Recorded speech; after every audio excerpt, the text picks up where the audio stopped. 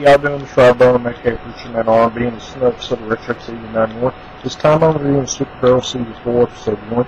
The episode on this week's episode is SuperGirl is going it out throughout the whole world, saving people because Superman's off world, so she's had to take up all the slack.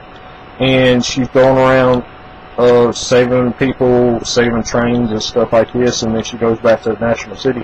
And the president's there because she's going to have a summit of aliens. That way, her little thing that she created about 2 seasons ago, the Alien Act or whatever, and she's going to have that at Camp David.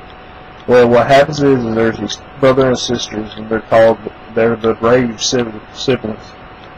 They go after this scientist that's an alien and get his tusk. That way they can get this EMP.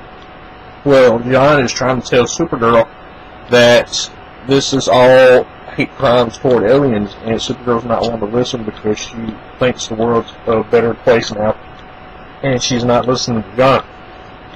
Well, she goes after the brave siblings, and she goes to Lena Luthor's mother and asks her where they could be hiding.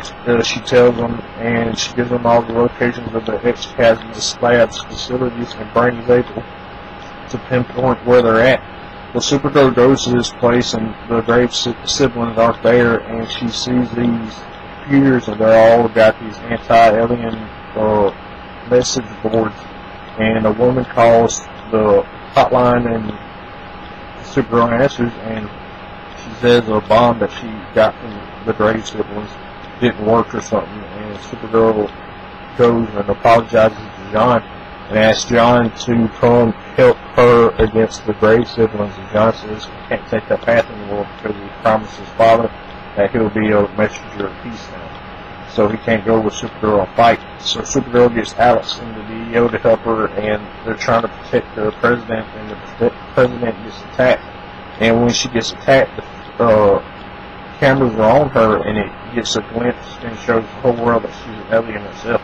And Supergirl goes after the brave siblings after this, and the sister shoots the brother, and he falls off a cliff, and Supergirl saves him, and Supergirl finds out they have a bulletproof vest on, and the sister got away. Well, this whole episode they've been answering to this guy in this metal mask, and I really don't know who this is yet, but he's the guy that's leading them right now, and they kidnapped this woman that John's been seeing at these meetings, and they killed her at the end of the episode. And at the end of the episode, we see the evil version of Supergirl getting traded in the Soviet Union. And that's all that really happened on this week's episode. My question for y'all is, who's this guy in this mask? As always, Richard Man R&B signing out. That's awesome.